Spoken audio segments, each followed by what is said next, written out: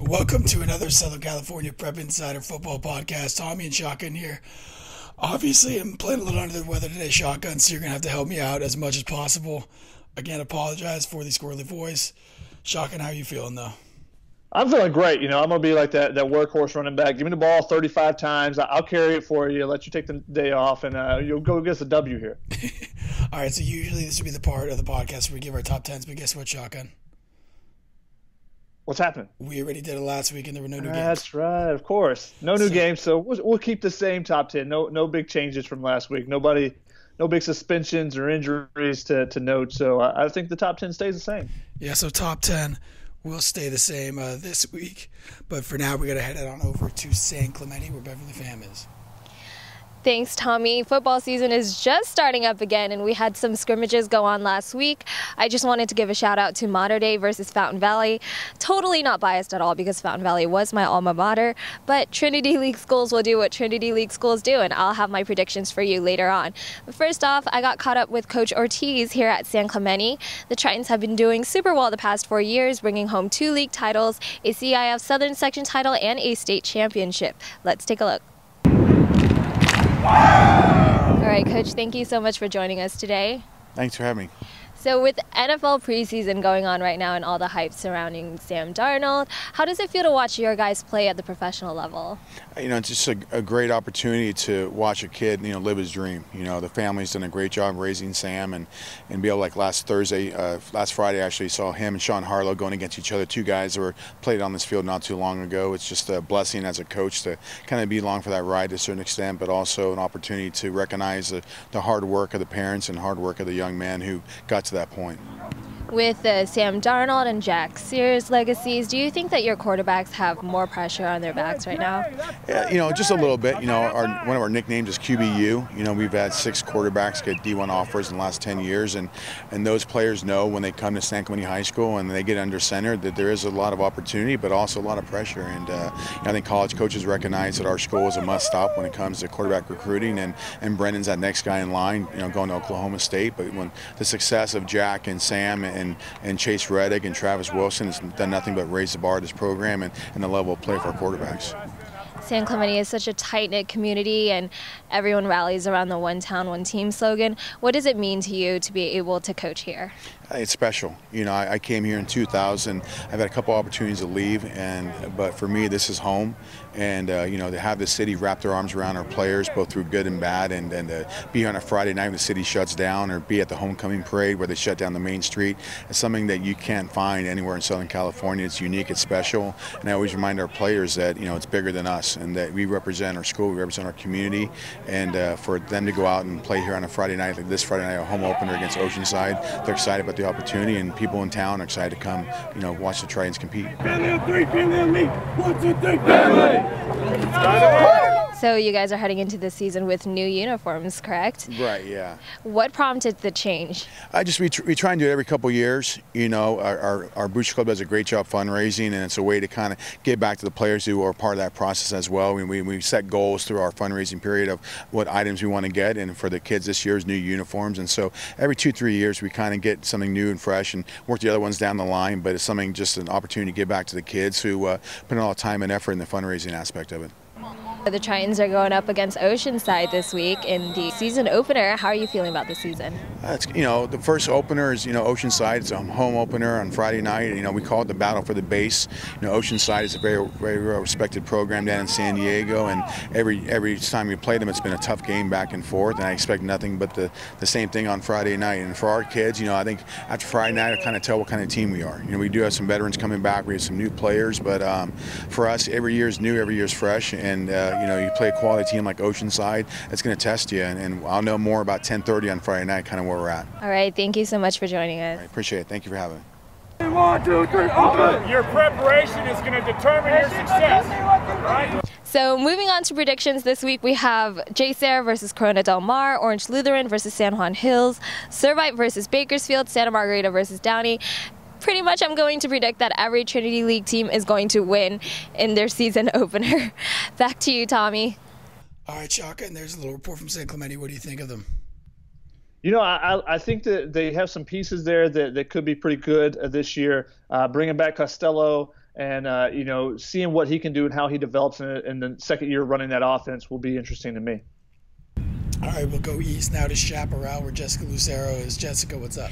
Yeah, thanks, Tommy. I'm here at Chapparal High School, where I was lucky enough to speak with head coach Andrew Raymer here. Now, it is Coach Raymer's first year here as the head coach, but this definitely isn't his first time here. This isn't new territory to him. He has played here for his 4 years in high school. He's coach for the freshman, JV, and varsity team. He said ever since he got that call back in March that he's been very excited, and he's had a countdown on his calendar on the website, just counting down to that first matchup of the season. Now, last week they did face Hillcrest in a scrimmage, and he said it went well. They had a lot of learning experiences from that, so let's take a look and see what he had to say. Coach Raymer, it's your first year as the official head coach here, but this isn't your first time playing for Chapparal or coaching Chapparal, any of that. Now, can you kind of just walk us through what it's been like playing here and coaching for freshmen, JV, and varsity?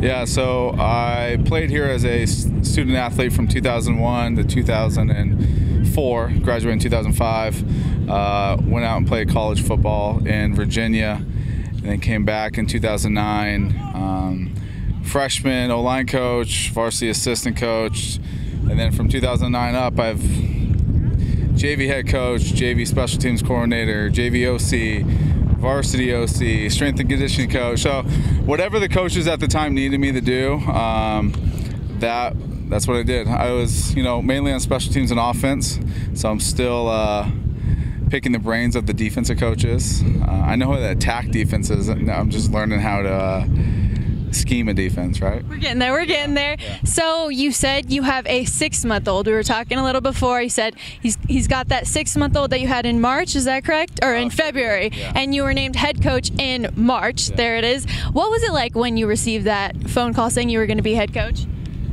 I was at school. I was told to come up to the athletic director's office.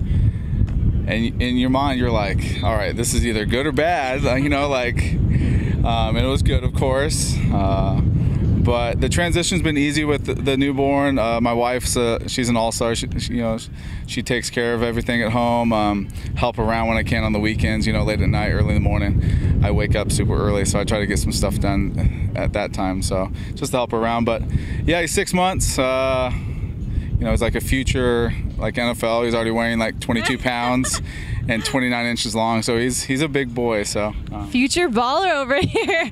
Now, do you have any sort of standout moment that has just sort of resonated with you since you have been the head coach here? I would say we threw a spring game for the first time ever at Chapparal. Broke the teams into a blue-white team. That was probably a big moment. It was a big community support. We threw our first ever a senior coaches pool party. That was a fun time. Away from football, just got to hang out, play some yard games, have some jokes, eat some food. And then this past weekend, we did the Meet the Team barbecue, and there was all the players, parents. There was over 500 people there, so it's just a really cool experience. Surreal, right? Who would you say are going to be some sort of standout players this upcoming season that we all really need to keep our eye out for? Offensively, we have Orlando Ornelas at quarterback for us. We have a deep receiving group for him. Elgin Vasquez and Stanley Dixon running the ball. We have Elia McGow, who's probably our next big-time offensive line recruit at Chapparal. And then defensively, we're led by Zay Nofel, Jordan White, Danny Sanchez, and then our middle linebacker, he's only a sophomore. He's going to be the real deal, Tristan Ramirez. And you guys have one of the most fun practices that I've ever seen, always blasting loud music out here. Is there any sort of class clown that you have out there? Yeah, Danny Sanchez is probably the one that makes us laugh the most. We had the Meet the Team barbecue, and our senior skit, where they sort of just make fun of the coaches. He was the funniest guy out there, himself and Jordan White making fun of our defensive coordinator, Coach Hess, and wide receiver coach, Coach Bird. They were good.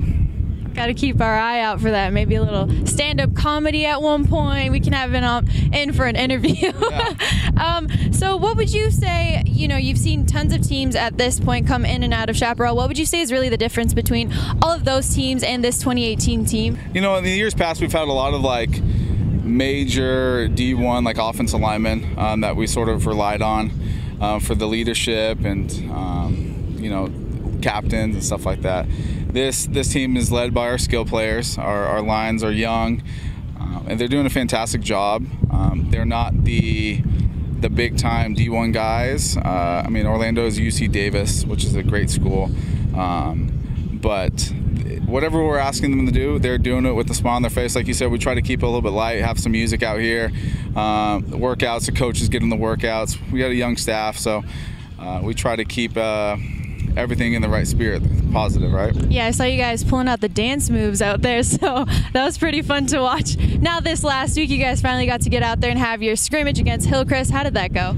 It went well. It was a scrimmage, so there's good and there's some bad. Good, the bad, and the ugly. The good, the bad, and the ugly, right? No, but we told Orlando, hey, don't run it, so they were crashing a little bit, and then we told them, hey, you can, and he broke some big runs, so that was nice to see. The offense line to make some holes. We had some little injuries, so we were holding some kids out in certain positions where you can sort of tell.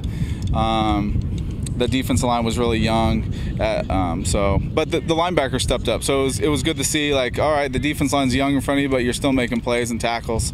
But we're good. We had some good turnovers on defense. We scored some touchdowns on offense. Some young kids stepped up for us. It was what a scrimmage is all for. Exactly. And what are you looking forward to the most about, actually, let's just do a little promotion over here. We have Coach Raymer, who is approaching 2,000 followers on Twitter. You just recently tweeted out, it is game week with, maybe 15 exclamation points. Safe to say you're pretty excited for this upcoming week. What are you looking forward to the most about playing Hemet on Friday? I'm just looking forward to just walking down those stairs, touching our Puma statue. We've had a countdown since I got the job of how many days until Hemet. It was in the triple digits. I don't know exactly what it was at, but now it's in singles, right? So we just talked about, we're 4 days away, and I don't know, it was probably 150 or 160 days.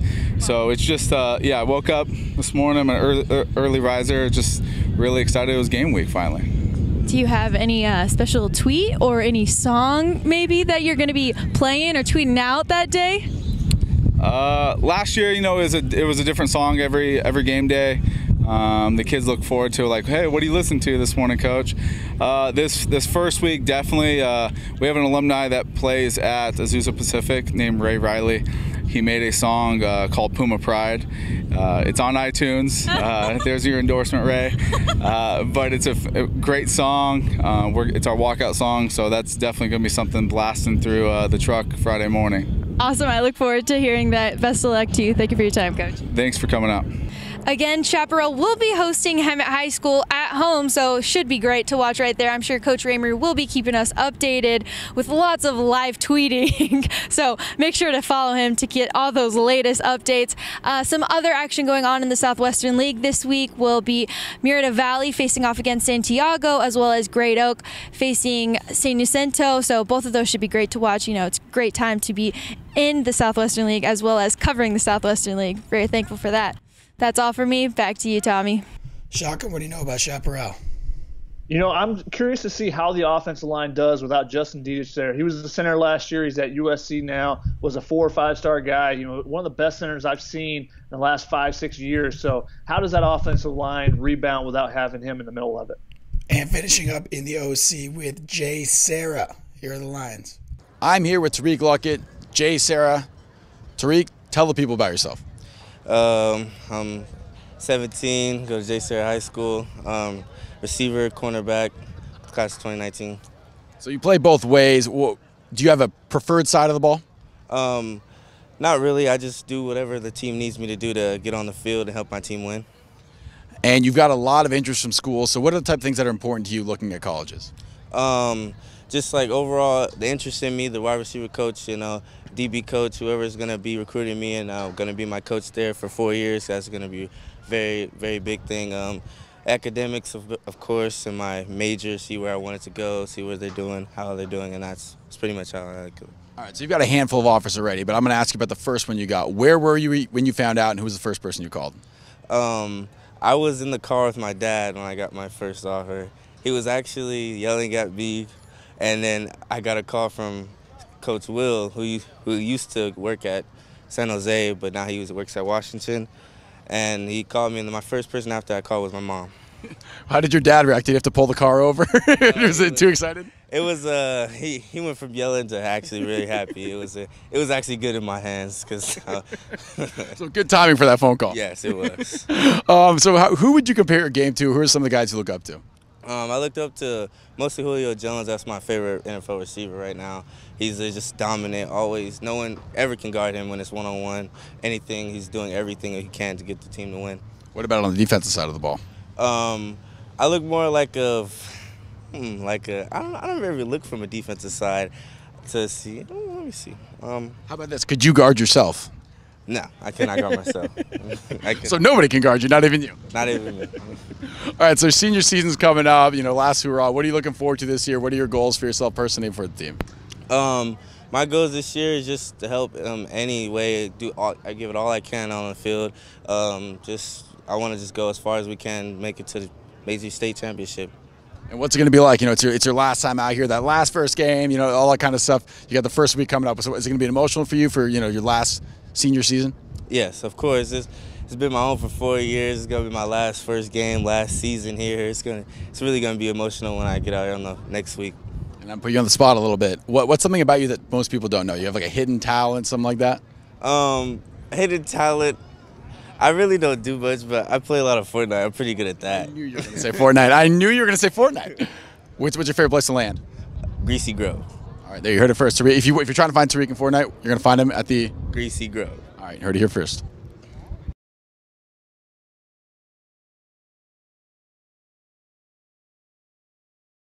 All right, Shaka, so that was me talking to Tariq Luckett. What do you think of him? Tariq Luckett, combining him with Munir McClain on the other side gives the JSerra Lions, a dynamic duo on the outside. Now they just have to get the ball to him. Who's going to play quarterback there, and how does that situation shape up after losing their quarterback last year to graduation? If they can get someone to get the ball out to him and can find some consistency there, I think that offense can be really good again this year. Yeah, and I'll speak to that. I got to see them play against Norco. Caden Bell, who's transferring from Servite, looks like the real deal. He'll be playing Columbia after this year, so I think they'll be okay in that regards. So shotgun outside for everybody's favorite part. Normally I'd get more in depth than this, but obviously my brain, or my throat, might explode if I continue at this pace. It is the predictions. We're going to predict all the games from the Fox Sports Go app, so you can watch them all live on the Fox Sports Go app. The first one is going to be Timpview coming from Utah to come play at St. John Bosco. And Timpview comes in having, Coach Kerry Whittingham won 3 state titles in the last 6 years, but he's gone. Now it's up to Andy Stokes. He was 27-9 in 3 seasons at Dixie High School in St. George, Utah. He's also most notably a former Mr. Irrelevant in the NFL draft, was the very last pick in, I think, 2005. And that team only has 4 returning starters. They're all on offense, and none of them is the quarterback, though. So I think that's going to be, a pretty big blowout there. I think Bosco, they're christening that new $7.2 million stadium. I think they do it with a lopsided victory in this one. I agree. I've got Bosco next. We've got Westlake at Sierra Canyon. Westlake, they have super versatile defender in DeGabriel Floyd. They have DB/wide receiver Cameron Fabiculanan, who's going to Washington. Marco Siderman comes in from Oaks Christian at the quarterback position. That's a team of transfers that's got to gel together. However, I think that they can beat Sierra Canyon. Sierra Canyon is facing a tough schedule this year because 3 teams in their league just forfeited their right to compete for the league title. So it's going to be, they're automatically in the championship game for that league. But they've got some pieces that they've got to build on, some younger guys that have to play well. Sophomore Chaden Peary is back after leading the team to 8 wins as a freshman quarterback last year. How does he develop as a sophomore? He's got some solid receivers in Corey Jones, J.J. Hernandez, but those guys might even be better on the defensive side. However, I think Westlake early in the season, just too much talent for him. I'm going to take Sierra Canyon here. I think they'll be good to go week 0, technically. Next, smaller schools is Antelope Valley at Grace Brethren. This is a rematch from the CIF Southern Section Division 8 title game last year, and Grace Brethren beat the brakes off Antelope Valley 63-27 last year before losing the state 2A bowl game. Grace Brethren lost some pieces, though. They lost, some guys that transferred to other schools, some guys that were formerly from Hawkins and that went to Grace Brethren. Now they're at Narbonne. Just the constant wheel of transfers in the Southern Section that there is. However, they still have some big pieces. Running back Lontrell Diggs ran for over 2,400 yards last year with 29 touchdowns. Quarterback Mike Zell threw for 1,873 yards and 22 touchdowns, only 8 interceptions as a freshman last year. I think he'll be even better this year. And then on the defensive side, you got Jay Tui and Stanley Taufua, who's a USC commit at the linebacker position. I think those two guys lead the defense against Antelope Valley. Antelope Valley has a couple nice pieces. Dylan Hall coming off the edge, 6'5" defensive end, and then also wide receiver, running back, DB, do a little bit of everything. Jamal Bell, he's the guy that Grace Brethren has to shut down. If they do that, I think they win. Yeah, I got Grace Brethren as well. Next, it's Upland and Labra. Upland has a ton of talent this year, probably the most talent in the Inland Empire, led by 2020 linebacker Justin Flo, one of the best linebackers in the country right now, and he's only a junior. They also have some offensive weapons. Running back Cameron Davis is being looked at by some big schools. Wide receiver Taj Davis is committed to Washington. So it's up to sophomore quarterback Cole Boop to step in and have a good year. He's got to fill up the slack there, and if he does, then I think Upland can be the team to beat in the Inland Empire once again. On the other side, La Habra has Mr. Pick Six, though. Clark Phillips III, who had 3 pick sixes in one game last year. But they did lose their leading tackler to Mater Dei. They lost their leading receiver to Mission Viejo. They got some key pieces returning. They got some other lesser-known transfers coming in, but I got Upland in this. I've got Upland as well. The final game, it's a game it'll be Chandler from Arizona flying in to take on Centennial from Corona. Top matchup this weekend. Number 6 Centennial in our top 10. Or in my top 10, Matt Logan's high-powered offense. How does it do without Tanner McKee running the show? They weren't as good when he wasn't there last year. So how do they replace him? They've always put up a lot of numbers with that, super wide splits and up-tempo offense. They got wide receiver Gary Bryant, who's a burner on the outside. On the defensive side, Drake Jackson is a guy I really like on that defensive line. But I'm taking Chandler in this. They're number 10 in the max prep reps rankings for the nation. They've won back-to-back state titles. They got a BYU commit at quarterback in Jacob Conover. They've got a tight end committed to Texas and Braden Liebrock, who might be one of the best in the country. They got a couple other guys, Avery Carrington, Zach Bowers on the defensive side that are committed to Mountain West schools. And then you add defensive tackle Matthew Polomau in the middle, younger brother of USC safety Isaiah Polomau. He transfers over to Chandler and will just be he's a 6'3", 6'4" guy who's 330 pounds in the middle of that defense. I think that Chandler's going to be really good. They probably will be the best team in Arizona this year, and I think they'll beat Centennial in week 0. I'm going to take the home team. I will take Centennial. That is it for week 0 and this podcast. Shotgun, you got anything you want to say before we get out of here? Looking forward to getting back out and seeing some high school football this week. Should be fun. Week 0 always has some unique matchups, and I'm looking forward to seeing how it plays out this week. And I'm looking forward to being able to talk again. Hopefully by next week I will be okay. We'll see you then for week 1.